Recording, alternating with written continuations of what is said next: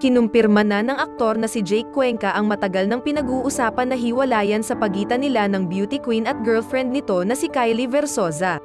Ngayong araw ng April 23, ay nag-post si Jake sa kanyang social media ng official statement tungkol sa matagal nang pinag-uusapang issue sa kanila ni KYLIE. Isang larawan din ang pinost ng aktor kung saan makikita itong lumuluha. Matatandaan na nitong nakaraan lamang, ay hindi din napigilan mapaluha ni KYLIE sa isang episode ng It's Showtime, tungkol sa topic ng paghihiwalay.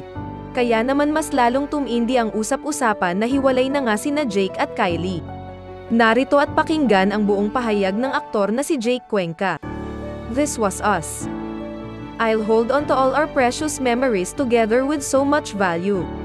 This past 3 years of my life have certainly been the best. I say this with such a heavy heart, but me and KYLIE have decided to go our separate ways.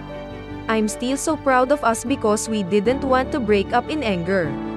We both wanted to be able to look back on our relationship with no bitterness, no anger, and no regrets, only the good memories. Certainly that's what I will be holding on to. I will still be here to support you, because in so many ways I feel a part of your journey and I will always pray for your success. I'm happy we were able to finish this chapter of our lives the same way we started it. As friends, wherever you are or whatever you're doing, I will always be sending you love and positivity. Know that you will always have a person in me, who will always be proud of you.